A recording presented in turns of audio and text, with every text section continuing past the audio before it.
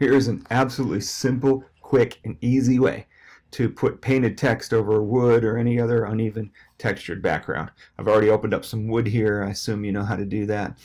And basically what we want to do is put something over it that we want to say paint a text on. So let's try this. Let's do a little test here. Test.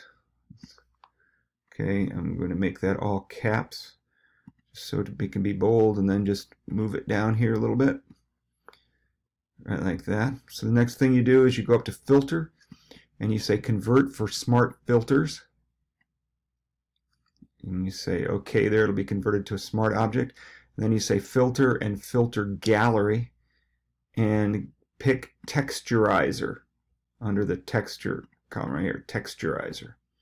Alright, there's some adjustments here, but I usually don't make them. I think you can do some of that. There, you can have a little more or less relief.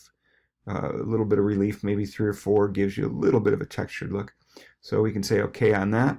And once we get that texture, if we double click on the layer down here, double click on the layer, and look at blending options, and then we can make the black of the underlying layer.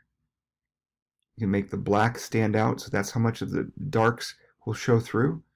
So you want about that much, say, and then this is how much of the whites show through, like that. So basically how transparent you want the whole thing to be, like that. And pretty much it's the settings. You can adjust this layer a little bit like that to make it lighter or dark if you want. I just pretty much leave it the same.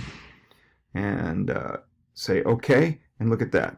We got painted on wood. Isn't that amazing? In under 2 minutes.